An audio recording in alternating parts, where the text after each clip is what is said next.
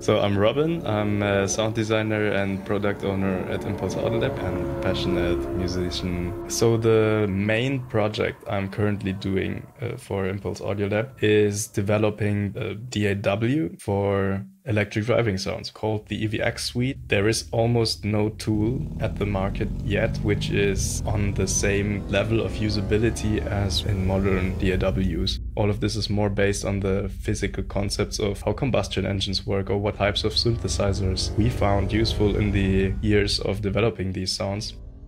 All of this started as wild patches. We were sketching interactive algorithms, synthesizers, effect boxes, resonators that sort of resemble the exhaust pipes.